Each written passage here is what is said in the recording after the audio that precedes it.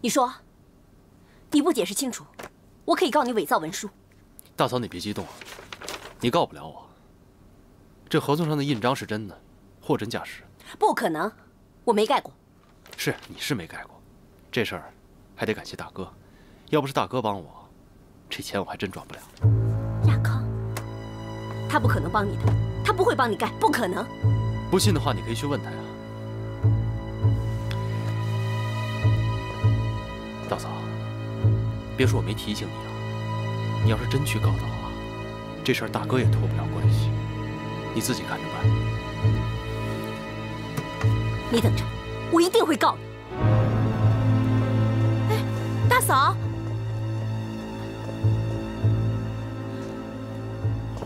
少君，你现在不是已经当上董事长了吗？为什么还要把爸账户上的钱都挪到你的账户上呢？而且把我也蒙在鼓里。丽娜，你也不相信我？我不是不相信你，我是想问你为什么这么做。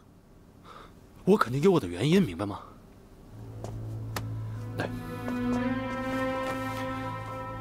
这段时间呢，我看好了一笔海外投资，短期内肯定会获利，所以呢，我就挪用了爸账户里的现金，把钱投了进去。我之所以没告诉你，是想给你一个意外的惊喜。哎呀，可你怎么不事先说一下呢？现在爸账户里的钱全都转到你的名下了，你叫我回去怎么跟他交代啊？那就实话实说嘛。哎呀，他不会信的。本来我们改选董事长这件事，他就已经不能原谅我们了。这一下，你又做出这种先斩后奏的事，爸还以为我们要吞噬安家所有的财产呢。丽娜，你还不明白，现在爸的身体已经不如以前了。很明显，他在偏袒大哥跟大嫂。我今天这么做是为了什么呀？我是要未雨绸缪啊！我这么做是看起来好像是我把安家所有的家产全部吞噬了，但最终我的目的是什么？是不想让安家所有的财产都落到范瑜的手里。可是，还可是。哎，好，你说我这么煞费苦心的是为了什么呀？不就是想多赚点钱，巩固我在家里的地位吗？别人不相信我就算了，你还不相信我？那行，我现在就打电话把钱拿回来。哎呀，别这样，我怎么会不相信你呢？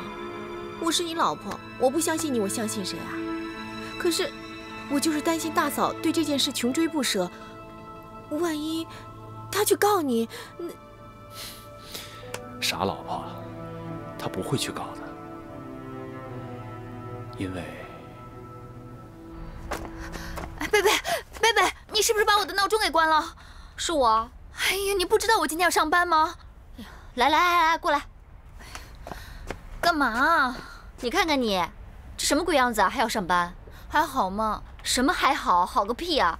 你昨天晚上淋雨回来，现在又是这副德行，不生病才怪啊！公司今天还有很重要的事情，我必须要去上班。有什么事比身体还重要？哎呀，没什么大惊小怪的，我真的没事儿。你别硬撑啊，身体会受不了的。我真的没关系。好，我答应你，如果我有什么不舒服呢，我就立马请假，行吗？你呀，哎呦，我跟你说过，现在公司正在征求提案，这对于我来说是一个特别好的机会，我想好好的把握，争取能够升职，真的。好了，你自己当心点啊。走啦。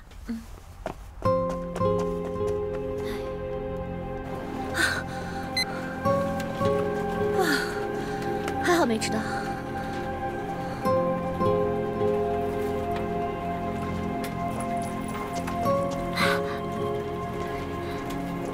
哎，科长，你在干嘛呢？看见没？上班时间都过了，这个陈化连个人影都没有。仗着有总裁照，了不起吗？他进公司本来就是有关系的，哪像科长你呀，靠的是实力。嘘，说话小声点，要是被总裁知道的话，你的下场跟我一样。多谢科长提醒。你这科长叫的不错，再用不了几天我就官复原职了。那我就先恭喜科长啦。同意，说走。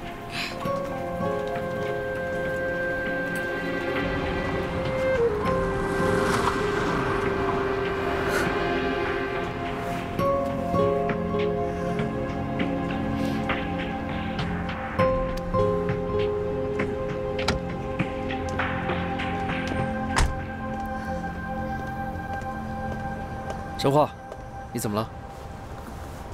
总裁好。我很好，但是你看起来很不好，是不是不舒服？没有，我没事。还强撑，你都这样了还说没事？我没事，我要进去了。陈化，尽忠职守固然好，可是你抱病上班，可能就会传染给其他人的。我倒是没想到这一点。我送你去医院吧。啊，不用，我自己去就行了。别废话了，走吧，别人还没到医院就倒下了。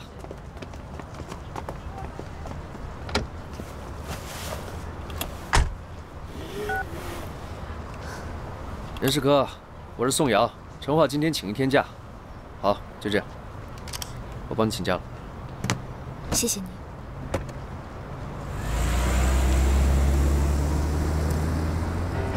什么？真的是你啊？对，是我。你为什么要把保险箱的钥匙交给丽娜？如果让爸知道安氏今日搞成这个样子是因为自己的女儿，他一定会被气死的。对不起，我真的很对不起。对不起，你不是对不起我，你是对不起爸爸，对不起安氏。为什么出卖我的人是我的丈夫？你告诉我，我怎么跟爸交代？我都是被他们骗了。我原本以为他们看到你被爸重用，只是吃醋。我之所以这么做，也是为了一家人的和谐，是为了这个家。可我万万没料到，少君竟然借机中饱私囊。亚康，你太善良，太容易相信人了。经过这次的事，已经证实少君是个有野心的人。他来我们安家，只是要拿我们安家的财产。现在说什么都晚了。樊玉，还不晚。少君是盗取钥匙，私盖印章，他的行为不合法。我们可以控告他，要求返还。控告？法官问起钥匙是怎么得到的，他会怎么说？我不怕，我自己做的事，我愿意承担后果。你能承担，我不能承担，爸跟妈也不能，安琪更加不能。我好恨，我好恨我这个身体。要不是我体弱多病，少君就不会有机可乘。为什么？为什么？你别这样，不是你的错，是少君太狡猾了。你别这样。是我的错，我是安家的长子，安家却败在我手上。我不甘心，我要从少君身上拿回属于安家的一切。你别去啊！你冷静，先听我说。依我看，现在唯一可以做的，就是唤醒丽娜的良知，让她认清少君的真面目。只有这样，我们才会有机会。丽娜，是，我觉得她现在这样是被爱蒙蔽了。她不会那么狠心，丢下爸妈不管的。现在我们只能这么做了。来，快打电话给他，约他出来谈一谈。至于爸那边，我去跟他说。放心吧，我知道怎么跟他说。打电话。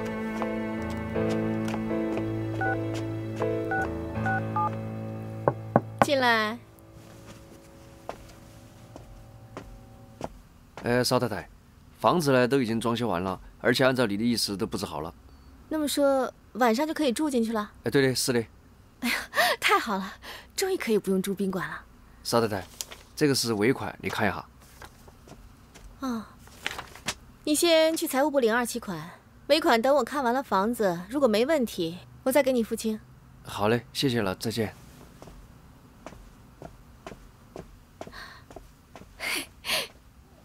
你赶快把这个好消息告诉少君。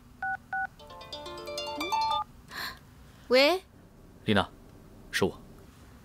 哥，有事吗？我想约你出来聊一聊。聊什么呀？你说呢？爸知道吗？我想他现在已经知道了。好吧。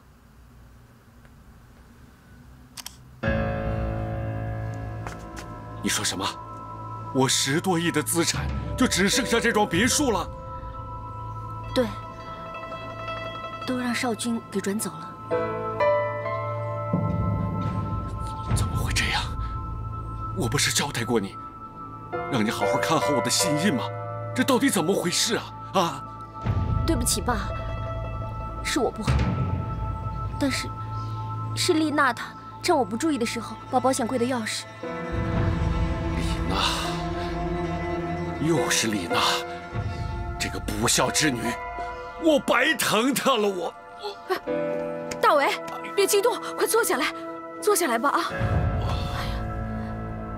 丽娜没有那么坏，我看她只是一时糊涂而已。都到这个时候了，你还替她说话啊？丽娜这个吃里扒外的东西，帮着那个少君坑害父母，我没有她这样的女儿。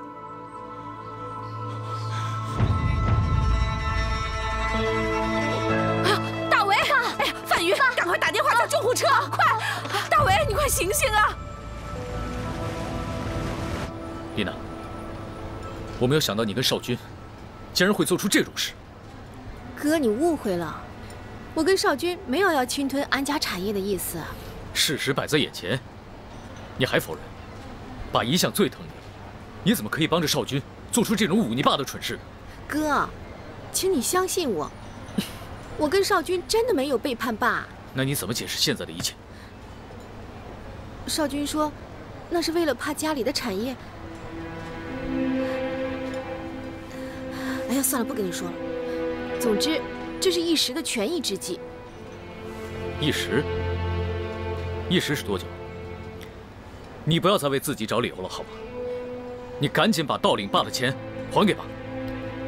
少君说，暂时还不能还。少君说，少君说，什么都是少君说。你心里到底还有没有爸跟妈？你把爱情冲昏头了。睁开眼睛看看现实，少君不值得你这么信任。我担心，他把安家的财产骗到手之后，你就会落得跟小城一样的下场。哥，我不允许你这么重伤少君。我再次强调，我跟少君绝对没有想侵占家里的产业。还替他狡辩。少君说，只是暂时挪用一下，过不了多久会还的。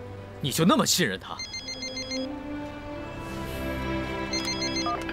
喂，范宇，什么事啊？亚康，你快回来，爸被气得晕过去了。好，我马上回来。爸已经气得晕过去了。丽娜，你醒醒了，这是从小到大最疼你的爸。是你们误会我和少君了，我很清楚我在做什么，而且我相信少君他不会欺骗我的。好，好，该说的我都说完了，信不信由你。爸现在已经倒下了，如果你还当自己是安家的女儿，就立刻回去看看他。我会找时间回去看爸的，这点不用你提醒。你好自为之。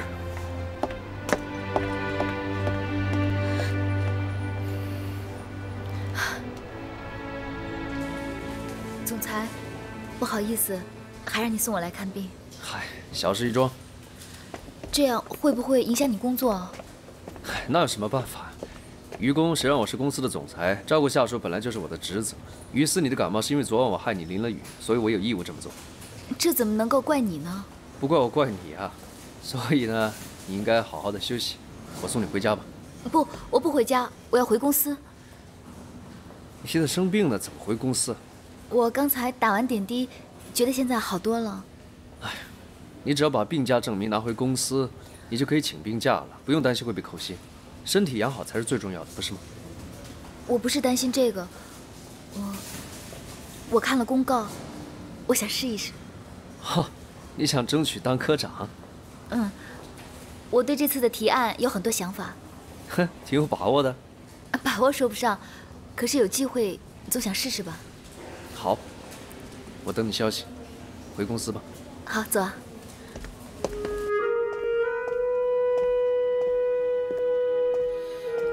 娜娜，来了。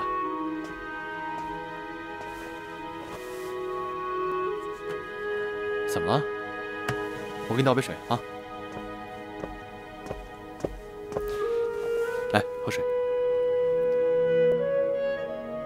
怎么了？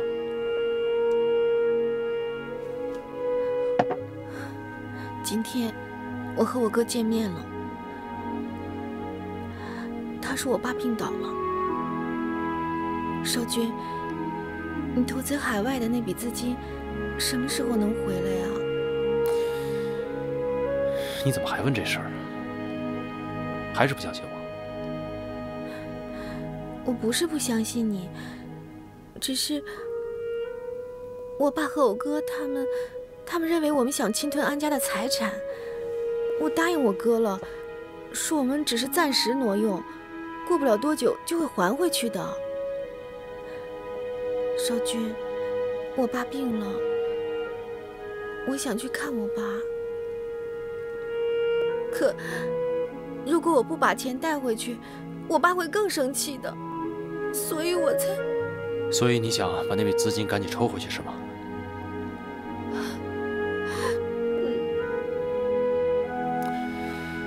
丽娜，你的心情我理解，我也不想让你爸再继续误会我们。但是你得知道，用到海外的那笔资金期限还没有到，如果现在撤回来的话，非但不能获利，反而会损失严重。所以啊，你再给我一点时间，时间一到，我马上把钱转到你爸的户头上，好吗？你不会骗我吧？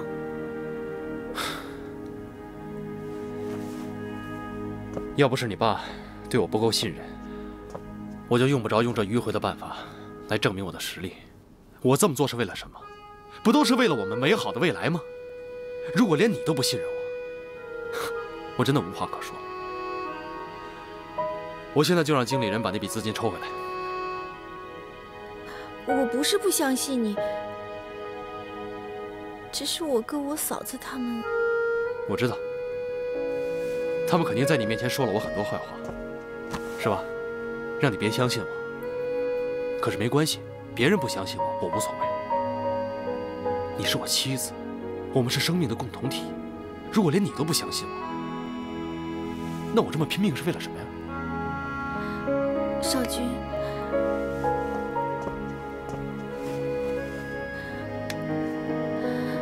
我相信你。你说的对，我应该相信你。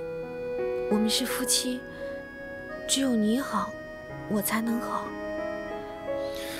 没错，我以后都会站在你这边的。老婆，只要我们夫妻同心，一定可以渡过难关，啊？嗯。对了，我们的新家已经装修好了，今天晚上我们就可以住过去了。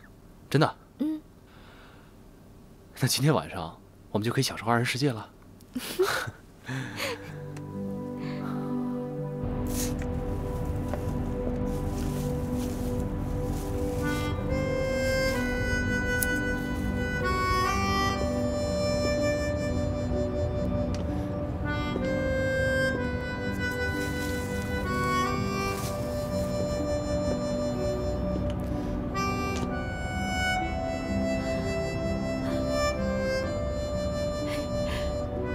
小程，哎，唐阿姨，唐阿姨你好，你好啊，哎，这已经下班了，你怎么还在这儿啊？加班呐？我不是加班，我是想一个人静一静，想想科长选拔的企划案。科长选拔企划案？啊，是这样，我们公司最近开放选拔科长，只要能提出一个跟绿色环保主题相关的企划案，就可以参加征选。虽然我是公司的新人，但这个主题我还是挺有信心的，我想试一下。啊，那很好，年轻人积极一点是好事。那你有什么想法吗？我的想法就在这个花园里。这个花园和你的企划案有什么关联吗？当然有了。想要做到净化环境、绿色环保，最好的方式就是利用这个自然生态系统的自然法则。你看我们的公司只有上面这一个花园，很明显绿化率是不够的。我想建议公司在室内多种植一些绿色的植物，每个员工可以养一个小盆栽，他们可以自己浇水、自己施肥。想法真的是很不错。不过员工们本身的负担已经很重了，再让他们增加这些额外的负担，他们愿意吗？所以可以再设立一些奖励的办法，谁的小盆栽种得最好，就可以给他一些小奖品。以前我爸爸的公司就做过这样的事情，效果是很好的，而且种植植物时间长了以后，员工会对他们有感情，无形之间就增强了公司的向心力。如果可以推广这种方法，一定会有很好的成效的。我非常认同你的想法。公司要是采取了你的建议啊，一定会大有成效的。谢谢阿姨，您这么说我就更有信心了。那你还有别的想法吗？想法倒是挺多的，只是一时间不知道从何说起。啊，对了，您看我这个本子上有，那就是这种3R 的法则，就是循环再生，然后呢，可持续的利用再生物资。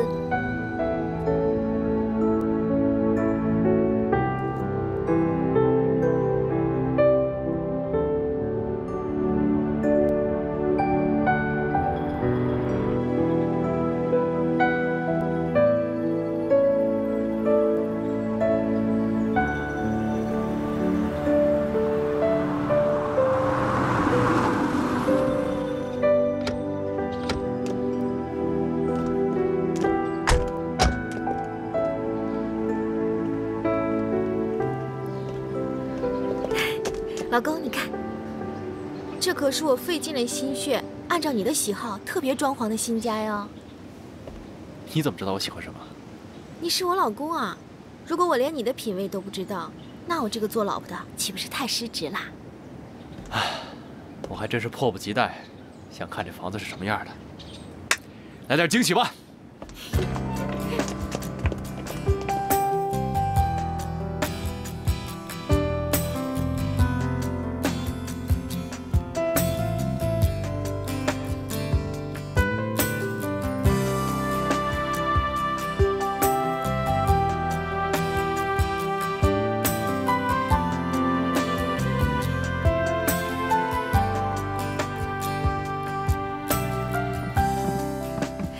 你看我布置的这个新家怎么样？你喜欢吗？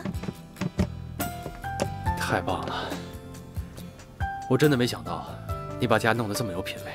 我说过，我是按照你的喜好设计的。这里以后啊，就是我们2个人的家了。我不仅要你喜欢，而且呢，还有你喜欢的，一下班就想赶紧回到我们的小世界里。真是出乎意料啊！你能把家里设计得这么温馨，这么舒服的环境，我都不想去上班了。真的呀？真的。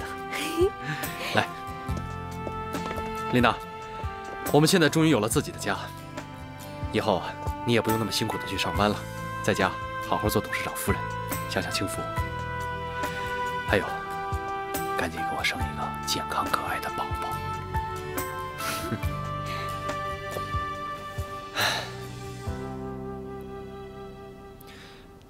对了，琳娜，有件事我想跟你商量。什么事啊？你也知道，我是贫苦出身，全靠我爸一个人把我抚养大。现如今我终于过上了好日子，我想对我爸尽一点孝道，把我爸接过来一起住，你不会反对吧？不是说好了，从现在开始我们要好好享受2人世界吗？是，丽娜，我知道，我跟你说过的话我都记得。可是现阶段我的工作这么忙，我要努力拼搏事业，在你爸面前证明我的实力。可是你一个人在家里边呢，我又不放心。要是能把我爸接过来，一是能跟你做个伴儿，二呢，又能尽孝道，这不是一举两得吗？可是我跟你爸又不熟，我怕相处起来会不习惯吗？既然你都这么说了，算了，以后有机会再说吧。唉，这真是子欲养而亲不在，不知道我爸还能不能等到那一天喽。少君，你别这样，好吧，我听你的，就让你爸搬过来跟我们一起住吧。谢谢老婆。你放心，我一定会让我爸好好待你，啊。唉。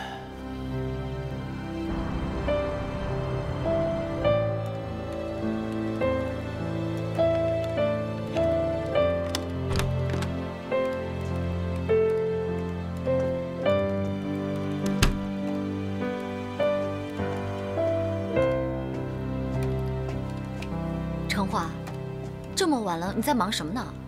做公司征选科长的企划案，明天就是交案的截止日了，我还没做完呢。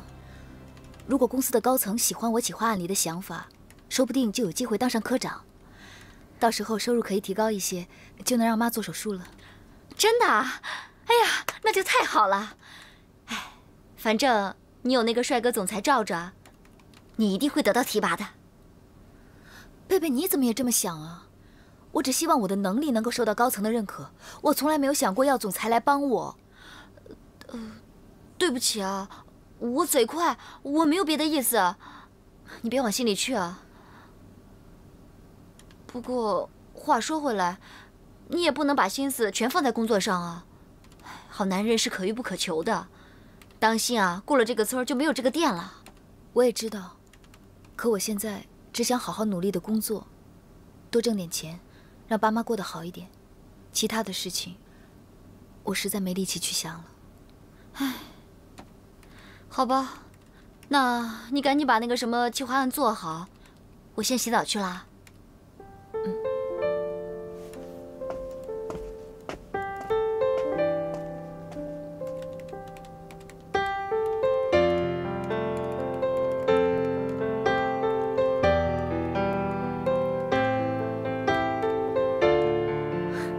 加油，陈华！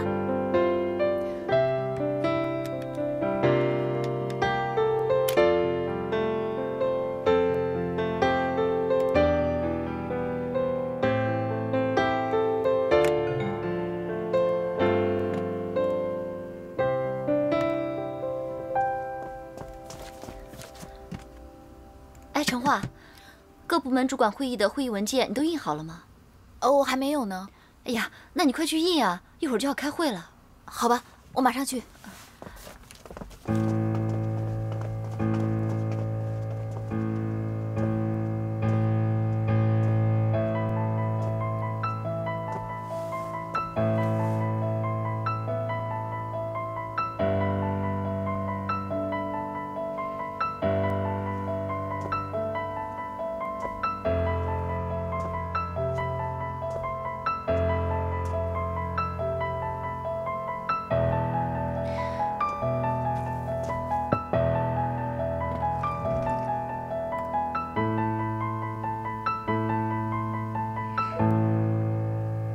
这个陈华，想不到还挺有想法的。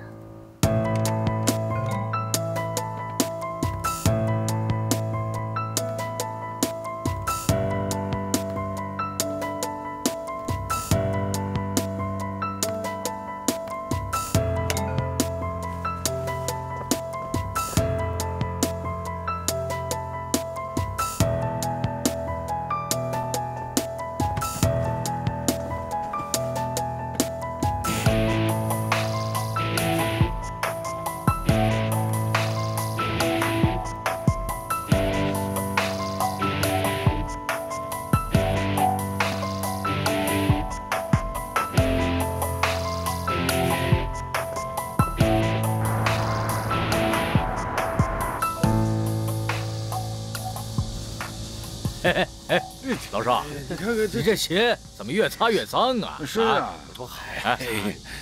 老子肯帮你擦鞋，已经是给你面子了，还钱呢？哎，你别搞错啊！擦亮点，这是你自己说的，欠我的麻将钱用擦鞋来抵债的，那我们才勉强答应的，是不是？可你这也得认真擦呀！是啊，怎么能胡乱擦呢？就是，好好擦。嫌我乱擦是不是啊？你不是在乱擦呀？那就算了，我不擦行了吧？我喝酒去。这怎么地？哎，我说啊，哎，你欠我们的钱怎么办呀？啊！这钱什么钱呢？这还钱！放开我！还钱！不能这样！什么钱？放开！哎呦，我的腰啊！哎，你看看这，耍无赖嘛！这是！哎呀，这下你们惨了！我跟你说啊，别废话了，你赶紧还钱！那就行。爸，这什么人啊？哎呀，什么怎么了？怎么了？你自己不会看呐？我就是欠了几百块钱，这些人追着我要债，不替他们擦鞋，怎么抵债呀？我。这耍无赖！这是他自己说的。我爸欠你多少钱？你说。他欠我200，老张100，还有那个老李啊150，一共是450。哎，还钱啊！啊，这是500，你们拿去分一下。这又耍无赖！你干嘛给他们这么多？我都帮他们擦了好几双鞋了，还400，我还嫌多呢。要不要？哎，要不要？拿来！哎，这是我的了。哎，走，没法跟他玩。这是我的了，不好意思啊。不讲道理。你没钱怎么跟我说一声呢？没钱跟你说多没面子。我是你儿子，你在我面前还讲什么面子？对了吧？今天我是来接你回去享福的。真的假的？别净说好听的话哄我开心。他儿子厉害呀，人家是大经理呀，人家。哎，出院手续。真的，太好了，好儿子，我终于等到你接我回去了。好啊，哎呀，好啊，好啊。走吧。哎，你等，我还没收拾行李呢。你有什么行李？就是我那几件破衣服嘛。衣服虽然破，可我已经穿了好几年了，是吧？走，给你买新的去。走，买新的。去买新的？是。你小子真的有钱了？爸，我现在是安氏企业的董事长了。哎呦，董事长啊！嘿，太好了。那我这个董事长的爹不就成了老太爷了吗？哈！哎，你们都听到没有？我儿子是董事长，我要当老太爷了，他接我去享福了，不跟你们这些老家伙玩了。走了。哎呀，我要当老太爷了。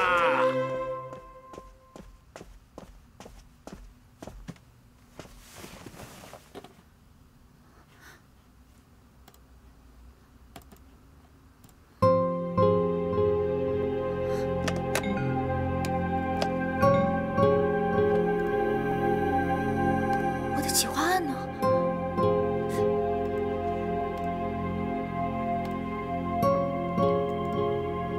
明明就在这儿的，去哪儿了呢？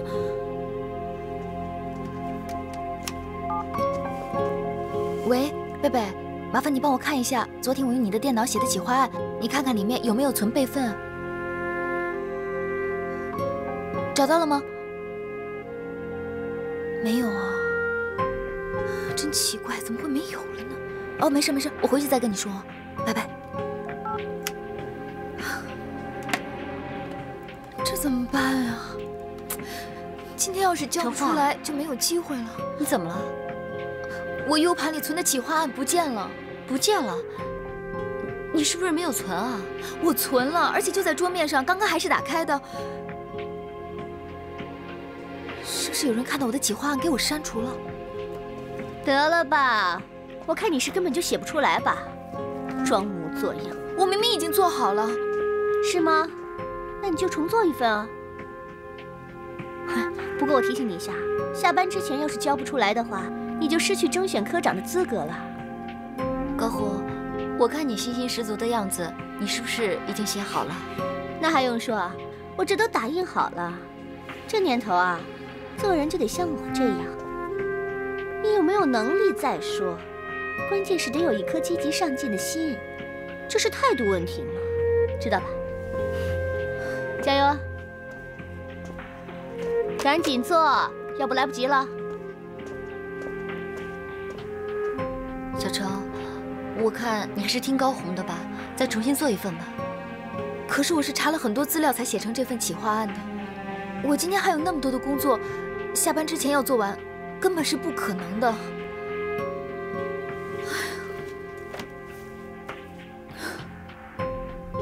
看来我真的是没有当科长的命。总裁，这些是参与本次征选的企划案。有这么多，看来这次你的对手不少嘛。有竞争才能有进步嘛。而且看到大家这么积极，我也特别高兴。不过说实话，我的经验是最丰富的，我也相信这次的案子绝对能让大家眼前一亮。有信心是好的，能把心思都放在正事上，对你也是好事。这次总务科所有人都交了企划案了吗？啊，对，大家都交了，都特别上进，除了新人。新人？你说的是程化？对。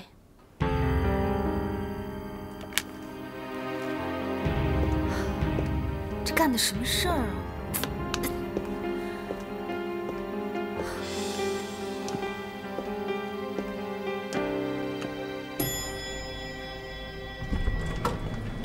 哎，总裁好，我正好找你有事儿。你不是要竞选科长吗？抱病也要上班写企划，那东西呢？怎么，时间来不及啊？是我自己不好，我把企划案存在 U 盘里，不知怎么给弄丢了。没关系啊，那你把 U 盘给我，我去帮你找人恢复一下，也许能把资料找回来。恢复了也没用，征选日都截止了。哎，你刚发现就应该跟我说一声嘛。我不是怕给你添麻烦吗？你老是为了我的事情忙，我心里过意不去啊。不把我当哥们儿是不是？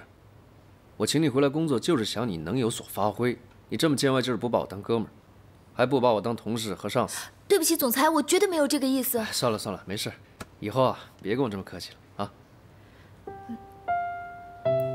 你袖子脏了。哦，刚才吃饭的时候不小心沾上的，我等会儿送去干洗店洗就好了，没事。别送到干洗店了，交给我吧。不，没关系没关系。刚才还说别让我跟你客气呢，就当做是给我一个机会，为你做点什么吧。你该不会是怕我毁了你的衣服吧？啊，那绝对不是。我觉得这个。放心吧，我会把它洗干净的。你今天给我，我明天就还给你啊。那我就不客气了。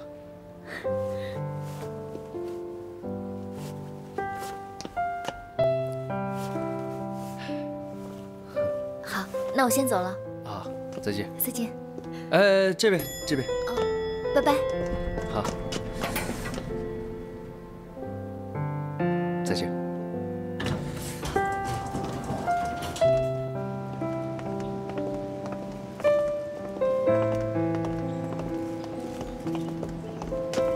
宋阳，你怎么在这儿啊？我家在这儿啊。哟，巧了，我家就住你家隔壁。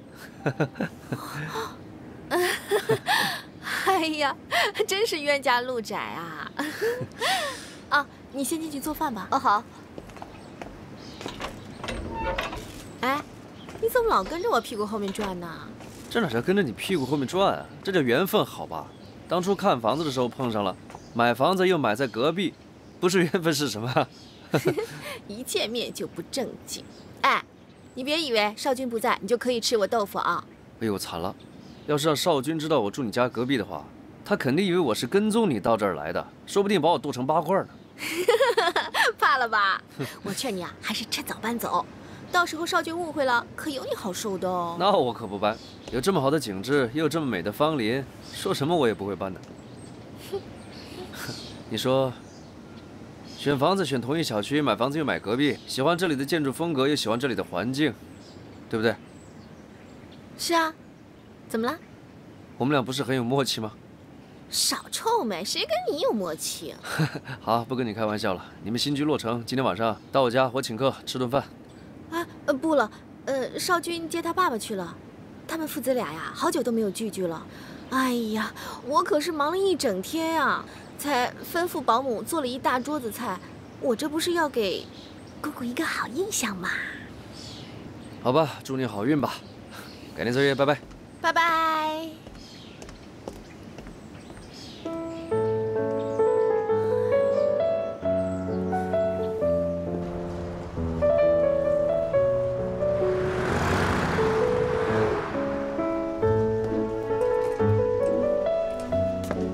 来，爸，过来，试试这个。不喜欢？不喜欢。来，过来，来，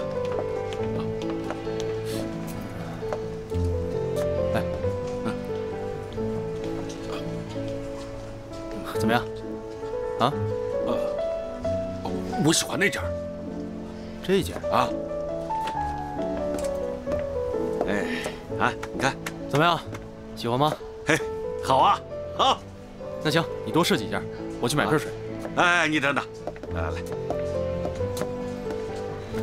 我最近呐，老想到那个臭算命的说的，他说你是破军作命，要先破而后成啊。说这个军字符合你的命格，哎，还夸自己取得多好呢。现在想想还挺像回事儿的啊，是有几分像真的啊。怕了。那就是个江湖郎中，他只认钱不认人，他说的话信不得的。哎呀，管用就好啊，谁管他可信不可信啊？当初要不是被那些债主给逼急了，我们还需要改名字吗？不过就是欠了几个臭钱呢。